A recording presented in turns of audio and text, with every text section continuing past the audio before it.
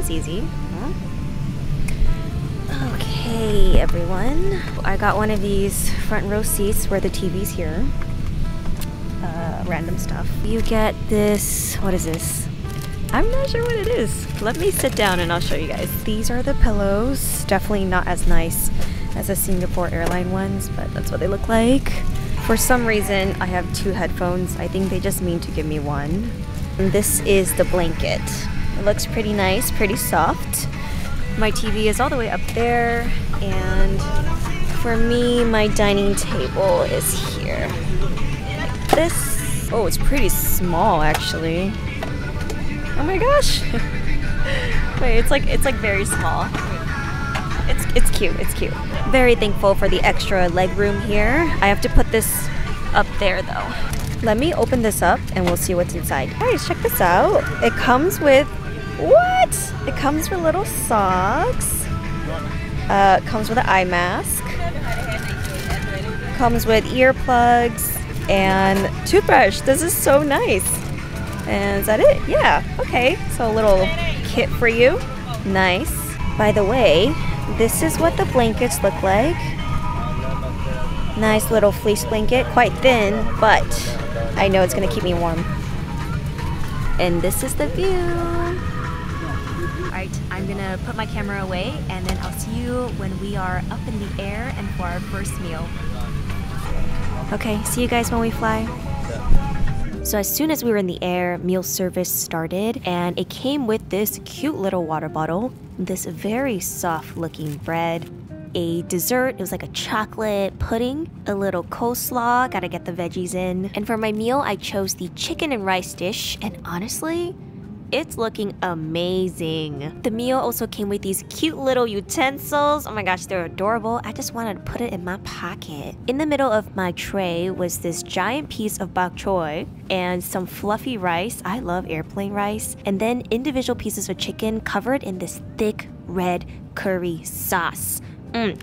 My lips are smacking. I got a thick piece covered with some curry and some rice. And the verdict is...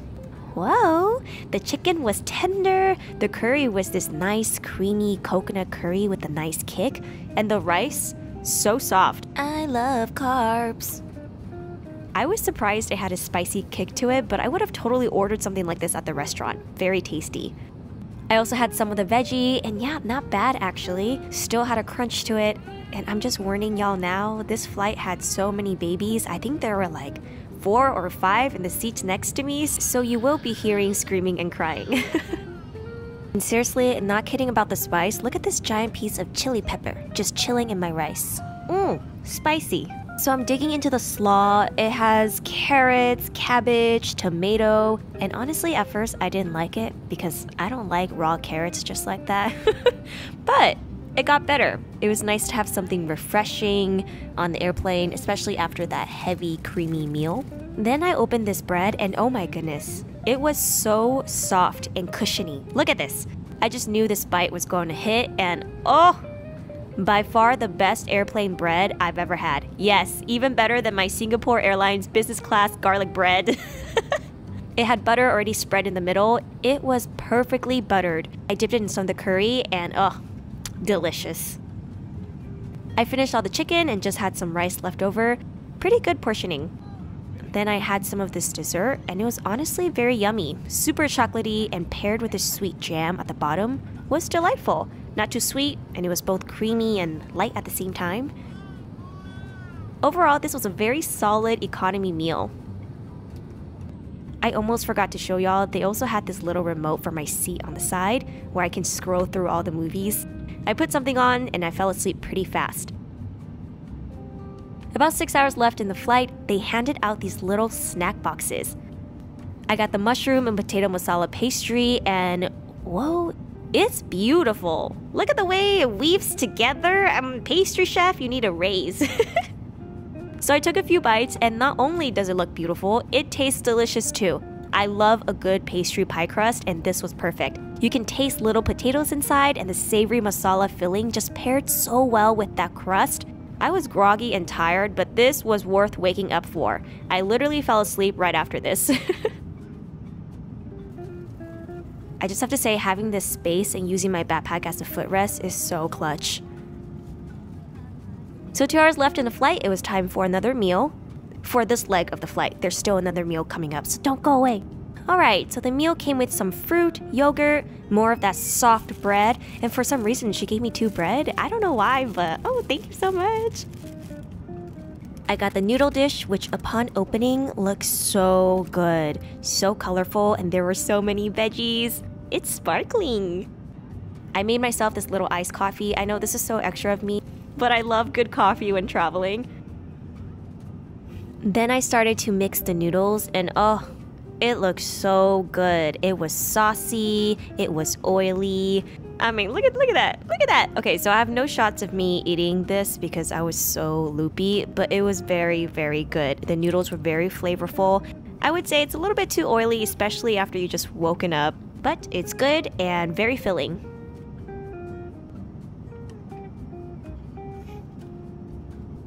It was time to eat the yogurt. I think this was a mango flavor, but I just mixed it in, and like the other yogurt, it was very good. I also had some of the fruit, which, you know, not bad. I don't know why, but pineapple on airplane, they taste extra good. The noodles actually just got way too oily at the end, so I couldn't really finish it. But the first few bites were really, really good. I think I was just too tired.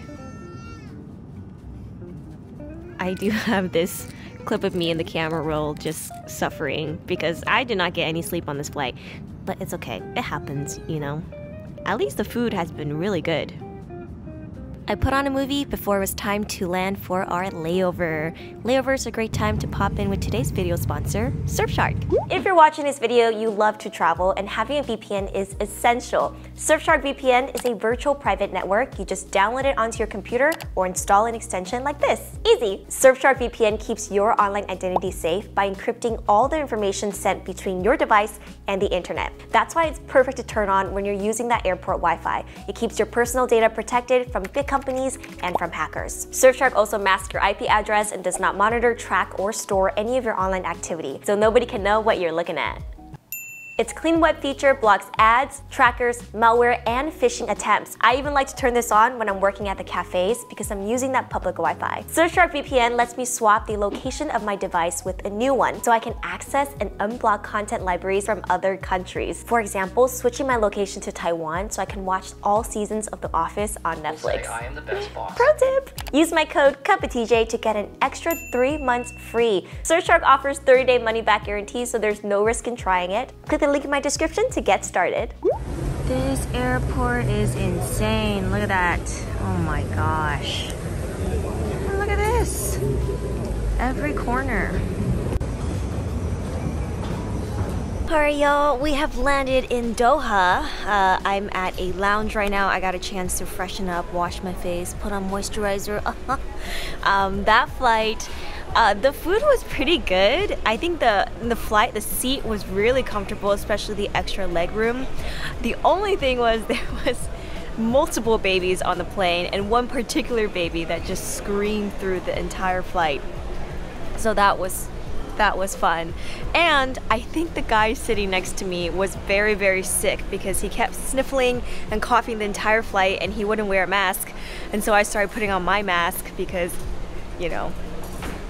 Anyways, so if you guys have Priority Pass, you can actually enter a lounge called Al Maha, but that lounge was full, and so they started sending people over to this lounge, which is Al Majan, which is a business lounge. So I feel very, very lucky. I feel very blessed to have this as my layover lounge. There's a sushi bar, there's salad. I mean, it's so fancy, and everyone here is so nice. I mean, the service is impeccable, truly.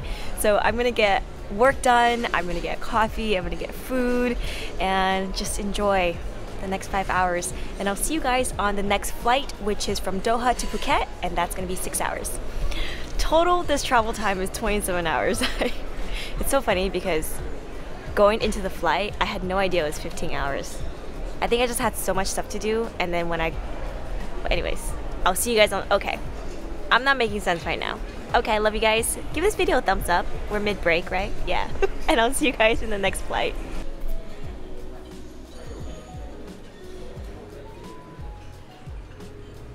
Guys, they actually have a menu with even more food. You can order beef tenderloin steak, salmon, chicken, spaghetti, tortellini, and even like stadium snacks. I love that, and ice cream as well. And here's all the beverages. Who have just joined us, welcome on board Qatar Airways, a member of One World Alliance. After you hop on your seat, okay, we're in our seats. Wow, no. Okay, pretty sure these are the same thing. Toothbrush, socks. I'll open it up. There are pockets here, and then the remotes right here, charger, headphones, and this is the screen. Pretty big. Comes with pillow, headphones, blanket, all pretty much the same. And this is what the chairs look like. Headrest.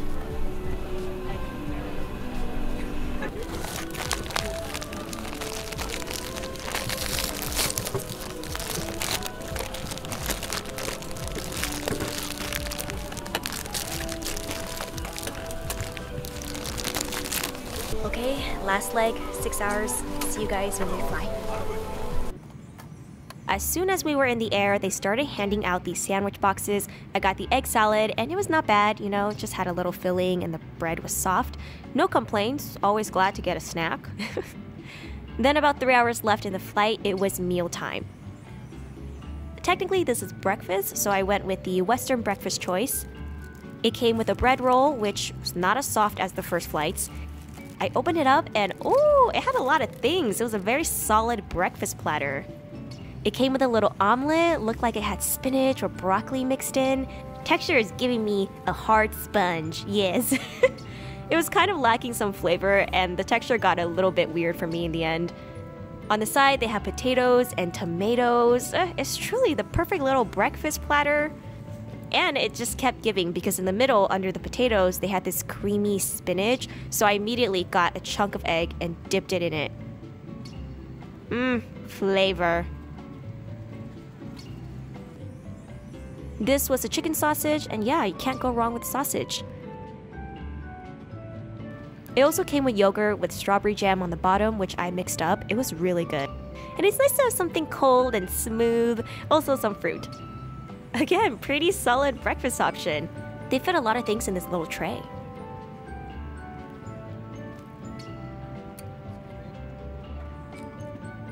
And just like that, travel is over. Give this video a big thumbs up and thanks so much for watching. It was definitely a different experience flying Qatar for the first time to Asia. Let me know if you guys ever flew this airline before and how it was for you. See you next time!